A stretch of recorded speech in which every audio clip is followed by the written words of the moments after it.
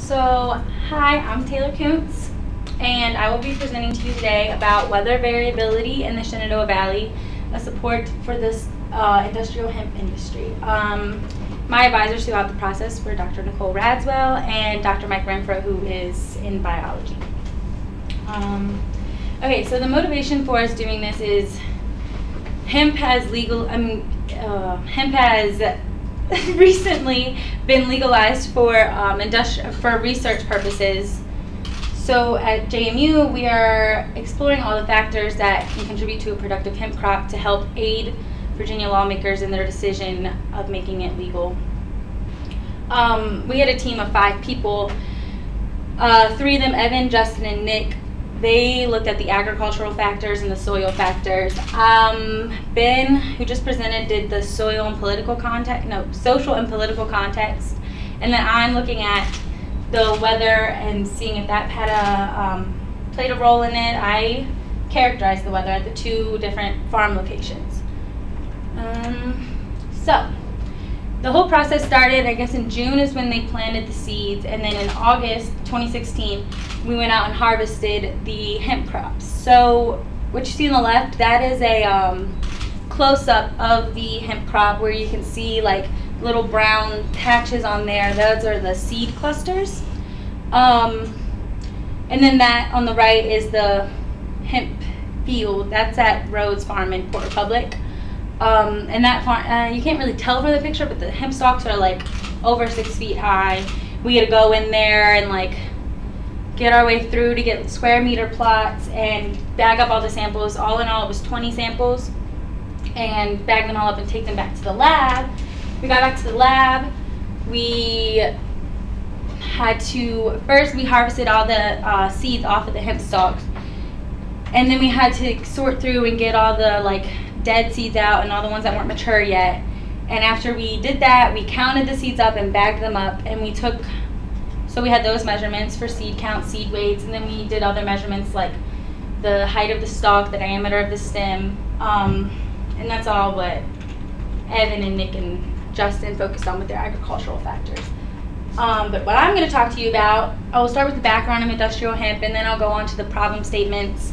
We'll look at my data collection and analysis, and then the discussion of the results. So, background. Hemp is an environmentally alternative to many products that we use in America currently. Like, you can go to stores and find hemp-based lotions now. They make paper, plastic, clothing, like the range of products made from hemp goes on and on and on. It can also be used by farmers and to like remediate their soils. It can get out heavy metals and like toxins from the soil, and it can also act as a natural herbicide and pesticide, so you don't have to use the harmful chemicals. And currently in the U.S. we import a lot. Like I read, it was in the there was a report published by the Congressional Research Service where they said that in 2015 we imported $78.2 million worth of hemp seed and hemp fibers. So if we can get it to where we can have it legally grown in Virginia, that'll cut down so much on the costs and the energy used for importing it here. So we had 2 problem statements that I answered, and the first one will be concerning the Rhodes Farm in Port Republic. We used weather from 2 weather stations. One of them was at the Shenandoah Airport, and one of them is at Rhodes Farm. There was a personal weather station. My goal was to figure out if the observed weather at Rhodes Farm was different from the observed weather at the Shenandoah Airport. If the significance of this is that if there is no difference, then we can use the more reliable data from the Shenandoah Airport weather station, because the personal weather station is going to have, I mean, there's data, but it's not as reliable. And then the second problem statement is with the farm in Albemarle County, which is Walden Farm, and there we used data from 3 weather stations. One of them was at the Charlottesville Airport, one of them was called Free Union, and then another one was at Walden Farm, his personal weather station. So again, the significance is we want to see if there is no difference, because if there isn't, then we can use more reliable data. And the whole goal is to use this in the future to determine if there's a difference between the observed weather at Rhodes Farm and the observed weather at Walden Farm, because if there is a difference, then that could have played a role, could have been a factor for difference in crop yields. So data collection, here I'll just show you. These are the locations of the two different farms. So up there at the top, that's the Rhodes Farm, and then this one right here is Walden Farm in Charlottesville. On the left there, you see the weather stations we used. Up at the top right corner is a little red dot. That's Rhodes personal weather station. And then the bottom left is the airport where we collected the data from there. And then bottom picture, same deal. The red dot is the Walden Farm weather station. And then up top you see Free Union weather station. And then this one right here, that is Charlottesville Airport. So this will just give you an idea of like the vicinity, how close they are. So on to methodology. This table, it'll tell you like the furthest left column, that's for the problem statement number, and then it tells you the research question and the statistical test I used.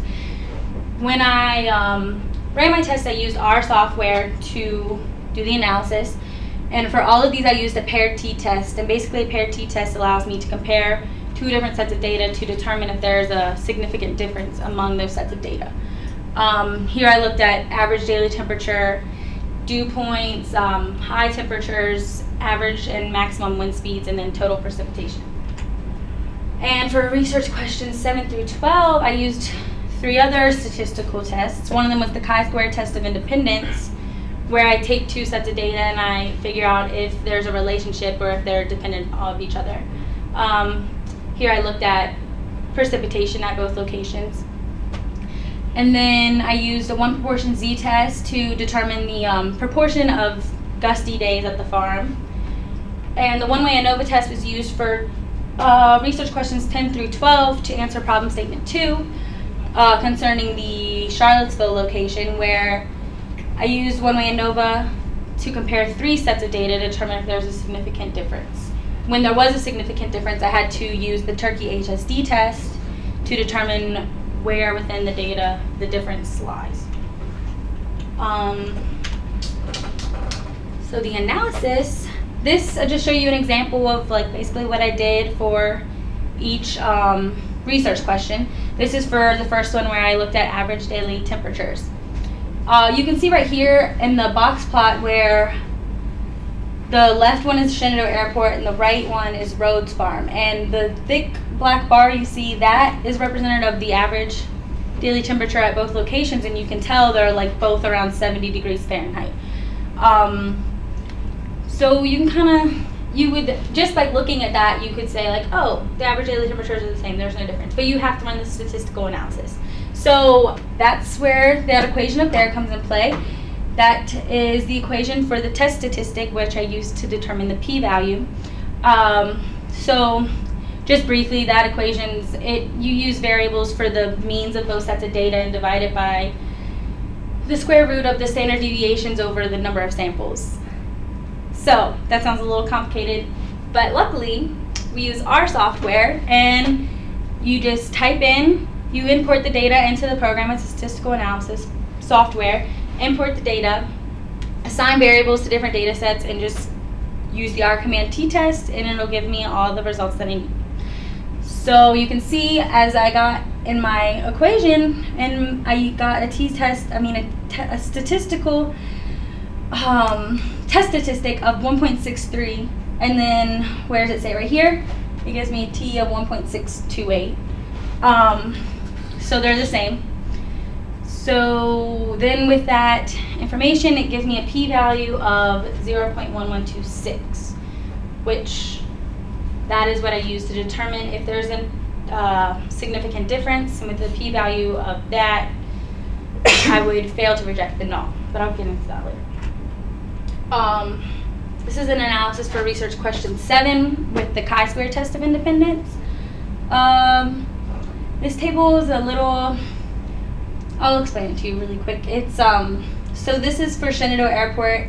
0 equates to, the research question was if weather was observed at the location. So 0 would be there was no precipitation observed at Shenandoah Airport, whereas this column with this row with the 1 would be precipitation was observed.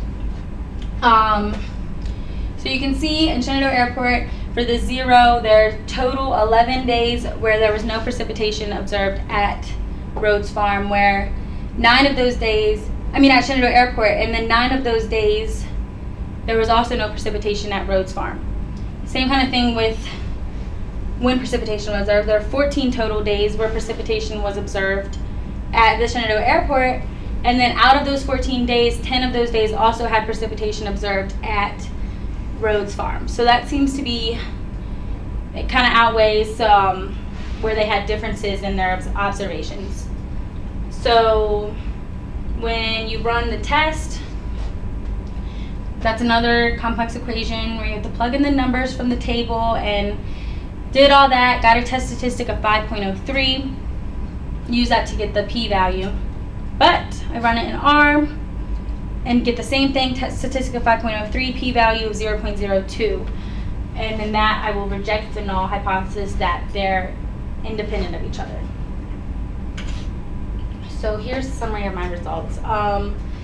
In this you could see whenever p is less than alpha, that's when you reject the null.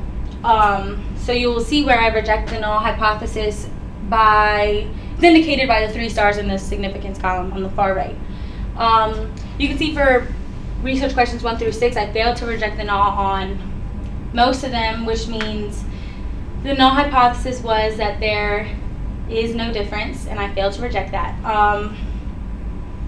Research question 2, however, I rejected the null that there is no difference, which means there may be a difference within the data. For 7 through 12, same kind of thing.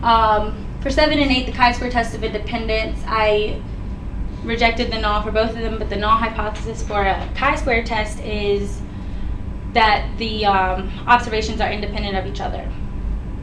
And in this case, I rejected that, which means they're not independent of each other.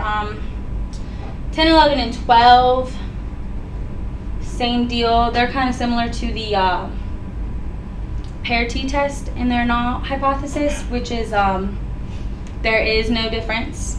And for 11 and 12, I rejected the null, so I had to go run a Turkey HSD test to see where the difference lies. And when I did that, I came to the conclusion that there's a difference within the free union station. But get into that. The discussion and conclusion. So, okay, after analyzing all of the data for Rhodes Farm and the Shenandoah Airport, I came to the conclusion that there is no difference among the weather observed at these 2 locations. With that, we can conclude that the recommended station used for Rhodes Farm will be Shenandoah Airport. So this table just shows you where the differences were and where they were the same observations. And as you can tell, most of the variables tested were the same. For problem statement 2, after analyzing all the data, I found yes, there is a difference among the 3 locations. But as I said, I ran the Turkey HSD test, and when I ran that test, I found that the difference was with free union, whereas Charlottesville Airport and Walden Farm were similar. They had the similar observations for total precipitation, maximum temperature, and minimum temperature. So recommended station for Walden weather would be Charlottesville Airport.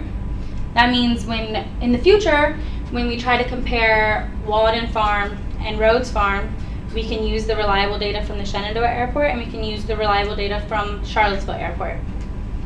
And that's it. So are there any questions?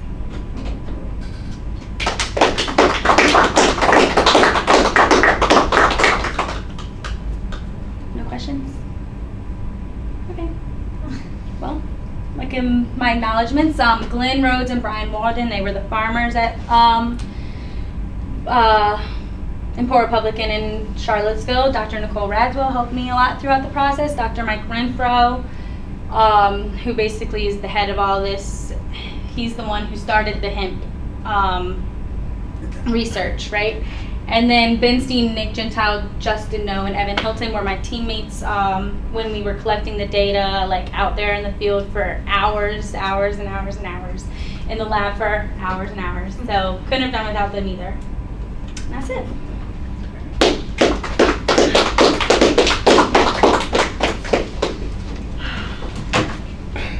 Did you get the licensing to DEA and stuff? Yeah, I did. Remember that? I think we should do the drum. I know.